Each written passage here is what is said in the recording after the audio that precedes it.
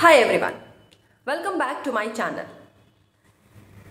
In this particular video series, I talk about lots of topics which are very useful or most common questions asked by artists.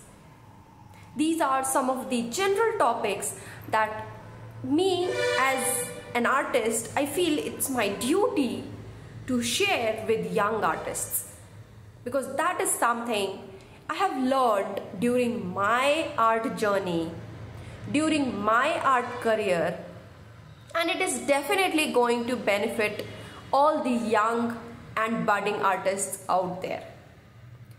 So a couple of days ago in my Instagram broadcast channel, I asked a question which was, what are your biggest hurdles in selling your art? So every artist starts as a hobbyist. You start making art and craft because you like it, but at one point you definitely want to sell it or make a career out of it. No matter how big or small, but there is a lot of happiness associated when you make a sale. When somebody comes and shows interest in purchasing your art, you definitely feel encouraged, you definitely feel motivated. So I do come across lots of questions from various artists. How do I get clients, this and that, and lots of questions regarding selling. I have a complete around 35 hours long course, online course, where I teach how to sell and what are different ways of getting client and what are different ways of earning as an artist, and everything I teach in detail. But not everybody can afford those, right? So I thought I should be giving some guidance to my dear followers as well, and that's why we are going to answer the questions that you guys have posted in this broadcast channel. So my question was, what are your biggest hurdles in selling your art? And one by one we are going to go through all these responses that I have got. First response was some random guy calling, "Hi babes." Of course, just because I am a girl and just because I have a public account, it gives you the right to call me babes. That's how we talk to a random girl. Not "Hi dear" or not "Hi Ankita" or "Hi Ankita Ruja" or XYZ. Hi babes. Good job. Your education has paid really well. Moving on. So the second response we received was marketing, getting clients, how to approach. Now this is a very broad category. This question itself is divided into three individual parts: marketing, getting clients, how to approach. Now there is no one method of marketing, There are tons of methods and they all are suitable for different types. For example, a marketing method which works for a print artist may not work for an artist who sells their original. A marketing strategy for an artist who sells their painting may not work for someone who is selling crochet dolls or maybe some DIY crafts. A marketing strategy of a person who is selling online will be different from a person who is selling offline, right? So when you say marketing, it itself is a very broad category. So when you come to me and you ask about marketing, I cannot tell you how to market. Yes, there are lots of different questions that you have to ask yourself, and that will tell you how you should market, because there are unlimited ways of marketing yourself, online as well as offline. So your marketing has to depend on your pricing. What are you making? What is your target audience? How do you want to sell it? And lots of different questions that you need to be asking yourself. Then you need to be pointing down all different marketing strategies, see what works for you, and then imply those. So there are unlimited marketing strategies and they all work for different types of people. A strategy that works for me may not work for you. So do not go around asking people about their marketing strategies. You have to ask yourself. My clients are primarily mural clients, so my marketing strategy will definitely be different from a person who is trying to sell their original paintings, right? So it's not that simple. Getting clients, again, it is related to the first part. How you market yourself will make sure whether you get clients or not. So there are different social media platforms, there are different online platforms, and there are lots of video-based platforms, or offline as well. There are lots of strategies which you use to get clients.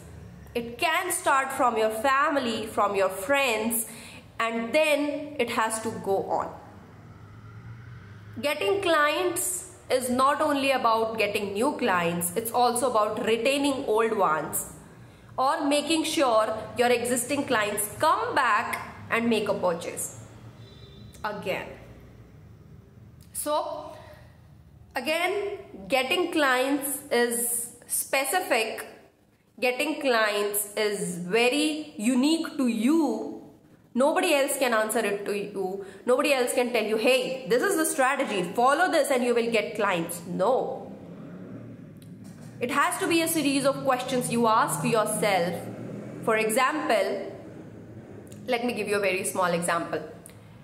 An artist who is primarily selling on Instagram, and then another artist who is primarily selling on Etsy, and then there is a third artist who is selling on Fine Art America. All three will have different strategies of getting clients. Do you know why?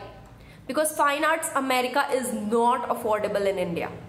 That is a website that deals in dollars, and when you convert that currency in Indian currency, it becomes very high. So no matter how strong your marketing strategy is, you will never get clients because you are doing it wrong. Your basics are wrong. So how are you selling it? What are you selling it? Where are you selling it? And there are lots of different questions that you have to ask yourself, and then you will come up with the answers of how do you get your clients. How to approach. Now again, see, I'm sure my answer would sound diplomatic to you, but it all is the same thing. At this point, when you have asked me this question, marketing, getting clients, how to approach, there is not a syllabus. It's not an NCERT book that I will say, hey, this is the chapter and all the questions are coming from here. No. These all questions are unique to all the artists. Where are you getting clients? Where are you marketing? It all depends on what are you making it, how are you making it, whom are you targeting, whom are you trying to sell. And it's a very long process of analyzing. There are lots of questions that you have to ask yourself and then come to a conclusion. Hey, this is what works best for me. Hey, this is not going to work for me. There are lots of artists that are very successful on Twitter. There are lots of artists that are very successful on TikTok. But that does not mean it's going to work for you as well, right? Now let's move on to the next question. Not sure how to go about it and whom to target. Again, the same question. It's the same question, but the language has been changed. So the artist wants to know, not sure how to go about it and whom to target. You are asking yourself, you are asking me a question that you should be asking yourself. Whom to target? What are you making? And who are the people who will be using it? If you are making a lollipop, you cannot be going around and selling it to old people. You have to target kids. So ask yourself, what are you making and who are your target audience? And then you will find your answer. Search for client and how to price the artwork. This is the next question. Search for client and how to price the artwork. So I'm going to skip the first part because that we have already discussed in previous two questions. Let's move on to the second part, how to price the artwork. The golden rule of pricing is that you should never be in loss. Now there are lots of different equations, there are lots of different methods which are used for pricing your artworks, but most commonly you can make it like you can fix an hourly charge for yourself, like okay, hey, this is my hourly charge, so this artwork is going to take me these many hours, so this is my charge multiplied by these many hours, so this is my price. Make sure to include cost price and all those expenses that you have bought. There are also lots of different factors which needs to be considered, but they are situation specific. For example, I'm a mural artist. When I'm pricing something, of course my supplies or my entire scenario is different compared to an artist who is sitting at home and making at their comfort and shipping out stuff. So this is something varies from artist to artist. I have lots of artists, they come to me, hey, I've received a mural commission, this is this by this size, can you tell me how to price? No, I cannot. Because there are lots of individual factors. I don't know how much efforts it's going to take you to complete that mural.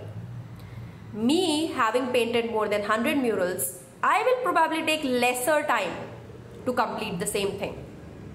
I have an experience of more than 100 murals, I will probably charge higher as compared to you. It also depends on the supplies you are using. Would you be traveling or not? And there are lots of different situations which are to be considered, and they are all unique to you. Go to Instagram, ask two amazing mandala artists, give them the same artwork and ask them to draw the same. Okay, you give them an artwork, hey, this is what I want and I want it in A3 size, how much would you price? They both will tell you different prices because that is individual to the artist. They are considering their individual factors. How many hours is it going to take them? What are the supplies they are going to use?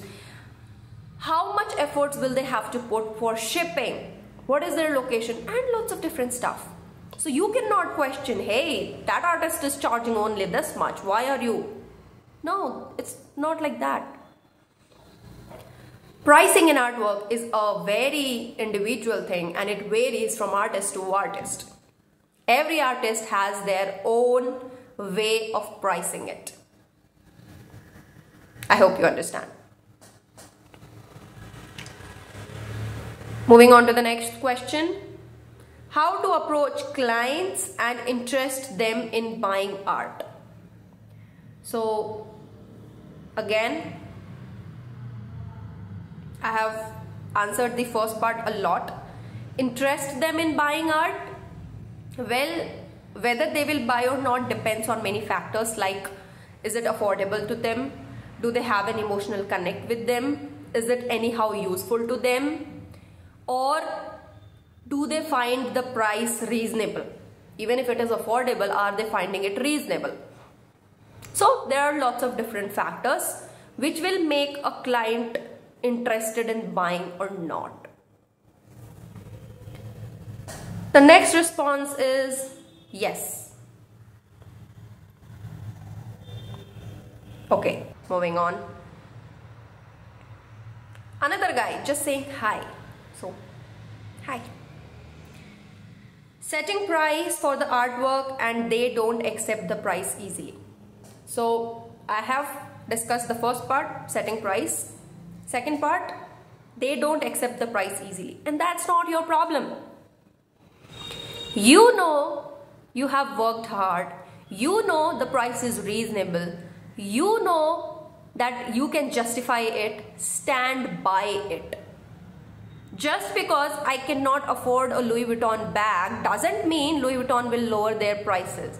Okay? So until and unless it is reasonable to you, it is logical to you, and you think it's fair, stand by your prices. If they walk away, if they can't afford, that's not your problem. You are not here to make it affordable to them.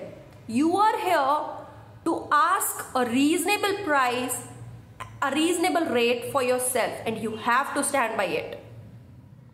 So, see, there are some exceptions. For example, if there is a client which is a repeat buyer, they come and make purchase from you again and again. In that case, of course, you can consider giving them a discount. If it's a person who is a relative, who is a friend, okay, you can consider giving them a discount. If it is a bulk order, you can consider giving them a discount. But these are all exceptional cases. You do not do it in a normal scenario. If you think you have priced your artwork right, make sure you state it confidently. Make sure you defend it. You have to show that, hey, these many hours I have worked for it, and this is what is reasonable. I'm not asking anything which is just crazy. Just stand by your price. How to price the artwork, marketing, and how to approach the clients. This is the next question, and I believe I have covered all these three aspects: how to price the artwork, marketing, and how to approach the clients. Finding the right client. So, you have to understand that every person is a potential client of yours. Yes, it is. You just have to understand how to sell it to them. Every person is in need of it. You just don't know how to sell them. My online courses were a hit when it was lockdown. So during lockdown, we were going through sort of some recession also. Many people were losing their jobs or getting their salary cuts, but people were making purchase, people were buying my course. It was art. It was something they could have not bought. It was not groceries or medicines, which was very useful. But I knew how to sell it. I knew that during lockdown, people are going to be bored. People would need some activities to do with their kids. This is the only time they have time to learn something new or follow their hobby or passion, or this is something that can improve their mental health. So these are different factors, or these are different statements that I used to sell my courses, and it was a hit. So even though it was art courses, which was not a necessary, it was not important, but yet people bought it because I knew how to market it and how to make it look important to them, how to make it relatable to them. So you just have to understand how to sell it to that client, and you will be able to do it. Next question is how to search the correct audience for selling the art. Again, it's almost the same question, but one thing that I'm going to discuss very quickly here: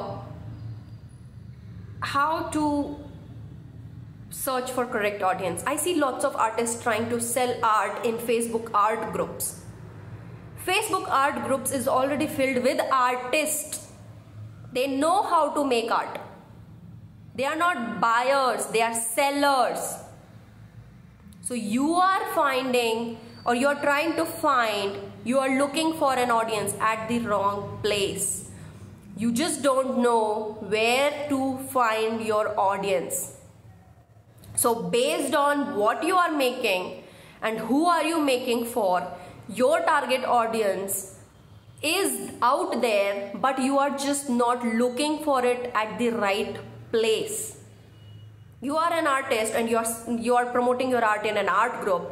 You are a crafter and you are promoting your craft in a craft group. People will not buy it. They can easily make it. Okay. Imagine, I'm part of lots of art groups. Imagine an artist trying to sell a painting. I like the painting a lot. But I will not buy because I can make it. I will get the canvas, I will get the colors and I will make it on my own. I'm not going to buy it.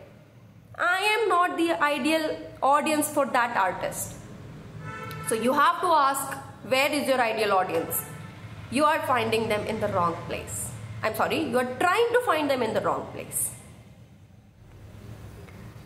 Next question. People don't resonate with mandala art much, and you could not be more wrong. There are lots of successful mandala artists. There are lots of different mandala products, and mandala is one of the art which is in absolutely great demand. Not just because it's pretty, not just because it's beautiful, but because it has lots of therapeutic values. It is relaxing, it is meditative, it is calming, it has lots of behavioral benefits, it has lots of scientifically proven benefits. So if you think people do not resonate to mandala, maybe you are not resonating to your mandala itself, or maybe you are reaching out to the wrong people. Because people do resonate to mandala, actually it is one of the most popular art forms and in absolutely great demand.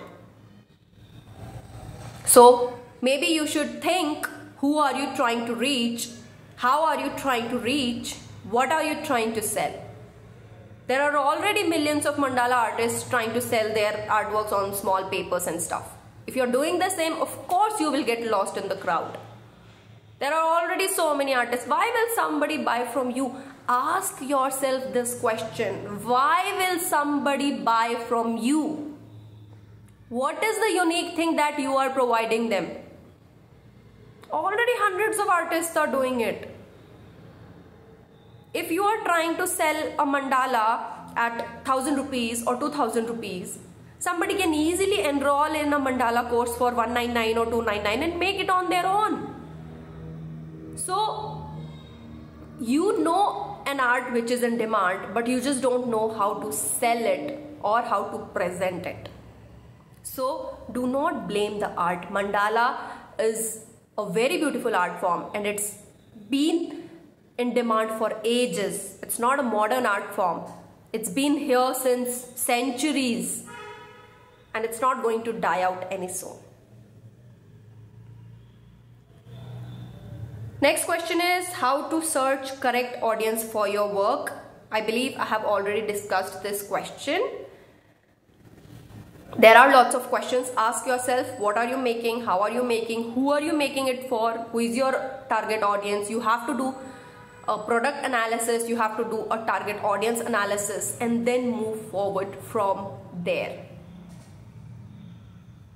Another response is just yes. So I'm just guessing you are having some problems selling art. Next question is pricing issues. We have discussed it. Pricing is something very unique. It has to be reasonable. There are lots of different factors which you consider while pricing your art. But once you do and you think it's reasonable, stand by it. Have confidence. Okay? There are lots of buyers out there. So just because a few clients can't afford it doesn't mean you have to make it cheaper. I would prefer sleeping at my home and have some rest rather than going out and painting murals just to bring it down to someone's budget. Okay, it's costly, they can't afford it, it's not your problem. Another response is, no, that's really great and I wish you all the best. How to advertise them? I believe this I have already covered. It is a part of marketing. Marketing is just advertising only. Where and how to start selling my artworks? Start from your home. Yes. Start from your home, your family, your friends. Next response is Tara Makola Art and Balloon Decoration. I don't even know what that means. I'm so sorry and I'm not understanding what this response or question is about. Next response is how to sell my artworks. So dear, this is not a very straightforward question, how to sell your artworks. There are unlimited ways, from selling prints, selling originals, freelancing projects, and launching merchandise, and taking commissions, make personalized stuff. So there are just so many ways of selling artwork, and there are lots of different platforms of doing it. So when you say how to sell my artworks, I can guarantee that there are hundreds of ways of doing it successfully. So this is just, I don't know, a very vague question. Maybe if you would be precise, I would be able to answer it. I'm sorry. Next question is, in finding what makes our art unique when seeing other artworks. Okay, so this is not bad, and it does take time for you to realize what type of artist you are, what is your niche, what is your comfort zone, and what is your unique style. So don't beat yourself about it. Just take it as it comes, go with the flow. Observe other artists' work, try to recreate them. I'm not saying copy them, okay? There's a difference. Recreate them, see if you resonate with the process, see if you can bring something unique out of it. And when you're trying to recreate someone's work, try to, kick in your creativity and think how you can make it different, make it unique, or is there any element that you can add. So this is a process actually, how to find your own unique style. And this is not wrong that you see others artists work and try to find it.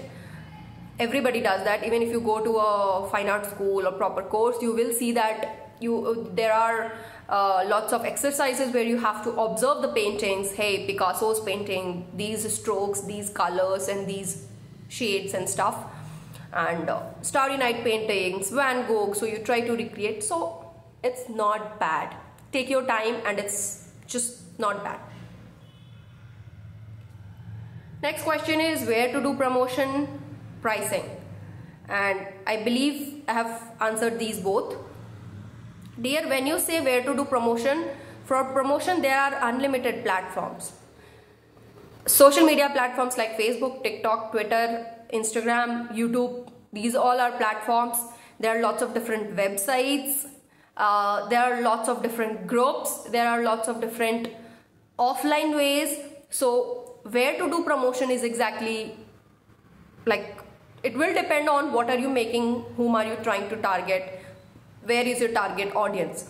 Imagine you're making something for elderly people, if they are in 60s and 70s or something, if your product resonates with them, and if I tell you, hey, go and advertise on Instagram or go advertise on TikTok, it's not going to work, right? So there are lots of series of questions that you have to ask yourself about your products, your audience. When you guys ask where to do promotion, where to do market, where to get clients, the question is, you do not know your clients. You do not know your product. That is the problem. You have not understood what you are making and who are you making it for. and that's why you're not able to sell it. There are lots of other artists who are able to. So of course there is an introspection missing at your end. You have to ask yourself.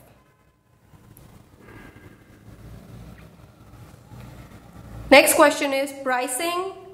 Not everyone understands the hard work that goes behind making. Yes, I agree to that. Not everyone understands the hard work that goes behind making it. And for that you have to share behind the scenes stories and reels and posts to give them a sneak peek.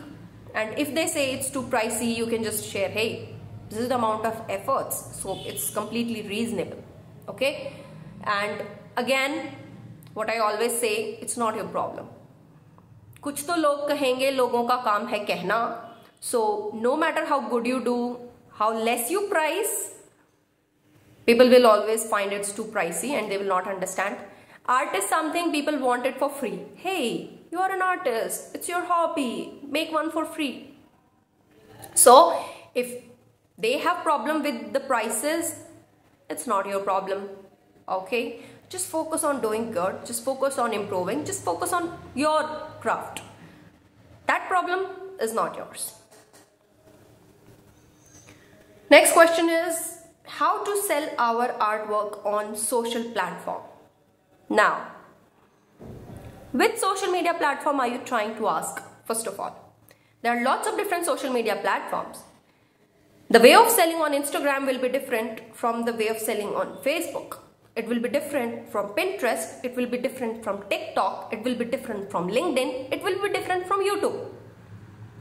Every social media platform is unique. Every social media platform has its own features. So what platform are you talking about? Where are you trying to sell? You have to think about which social media platform you're talking about. Research about the platform, what works there. You know, every platform has got its own algorithm. So I cannot say, hey, this is the way to promote on social media platform. No, because way of promotion on Instagram will be different as on Pinterest. Pinterest is more of a photo based. Same goes for VHearted, then YouTube, Facebook. So every platform is very unique. Every platform has got its own target audience. Every platform has got its own unique features. So you have to ask yourself which platform you are targeting and then go forward from there. Next response is no one buy at good price, people want it for free. Yes, I agree to that. People want it for free. You have to be very witty in your answer when you say or when you decline those requests. See, people want everything for free. You go to buy vegetables from a vendor and you say कि मिर्ची और धनिया free में दे दो, थोड़ा सा डाल दो. Everybody wants for free. You go in a parlor and get some services and say, hey, eyebrows bhi kar do. So we all want free stuff. Nobody hates it. You want promotional stuff. You go to a mall and you love those free try-on sachets. So it's not their problem. It's a normal human tendency that we do like free stuff. And especially for art, because it is something more, you know, associated with hobby. So it's your duty, it's your ability to make them understand that it's not your hobby, it's your profession. You're a professional artist, you're serious about it, you are trying to sell it. And then it will take time. I completely agree, it will take time for people to understand. It always does, but you have to be firm about it. Because see, millions of artists have made their career. There are lots of artists who are getting back-to-back clients, who are getting lots of commissions, who are selling their art. So yes, people want it for free, but there are also people who are ready to pay for it. You just have to find out how to find those people. Next question is, I want to develop myself, my art but no motivation and it disappoints. So I believe you are going through an art block here, that you are not finding any motivation and you're just not finding anything new. So take a break, just do some relaxing. I have a separate videos on how to overcome an art block. You can definitely go through that. You will find lots of different ways of overcoming this art block. Another thing is, you want to develop my art but motivation. Okay, so you have to question your motivation. For me, my motivation is getting an art studio, getting a home for my parents. So I have associated it with a goal which keeps me going on. So you have to ask yourself why you want to be an artist. And then you have to think about it every day, and that goal will keep you going. That goal will make sure that you do not lose your interest and you keep working towards it. Next question is how to price canvas paintings and charcoal portrait drawings. So dear, I have already discussed the pricing part and you have mentioned two different things. Now let's imagine canvas paintings and charcoal portraits. Both are done on different surfaces. Both require different types of supplies. Both have different types of details. Also, when you say canvas painting, there are paintings which you can easily complete in half an hour. Then there are also paintings which can take you a week or a month. So I cannot give you, hey, this is the formula, use it. No. For every artwork, your price will different based on what supplies are you using, how many hours are you going to invest in making it, what is the design complexity, what are the techniques and stuff, and there are lots of different questions, and it is unique for an artist. One thing that you have to understand here is, for all the questions related to pricing, one basic thing that you have to understand is, let's imagine you made a canvas painting. The canvas was of 200 rupees and then colors were of 100 rupees and brushes were of 50 rupees. I'm just giving you a random number. So your total expense on the painting comes 350 rupees. Now do not think that if you have sold the painting in 400 or 500, you have made a profit because your expense was only 350 rupees. No. What about the number of hours you have invested in making it? What about the transportation cost when you went to get those supplies? So there are lots of different factors. Just because the selling price is slightly higher than your total expense or the cost price doesn't mean you have made a profit. Of course, when we were kids in maths, we have learnt profit is equal to selling price minus cost price. But when it comes to art, it's not that simple.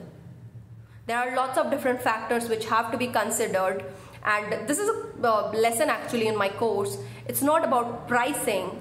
It's about pricing to make a profit. It's not just pricing. It's pricing to make a profit. So these are all different things, and I hope you guys have got some clarity, and we will keep doing this again and again. I will keep asking you these questions regularly in my channel. We'll keep having this conversation a lot. Do let me know in the comments if this video was helpful, and if you are interested in learning more and everything in detail, I have an online course, a very detailed, extensive online course where you can learn about all these topics, all these different strategies in detail, do all the analysis and see what works for you. You can also get one-to-one assistance from me. So if you're interested in joining that, you can let me know as well. And till then, I can only say all the best, and I really wish you luck for your artistic journey. It's always great to see young and budding artists grow, and your achievement is sort of my achievement as well. and I'll see you in the next video. Bye.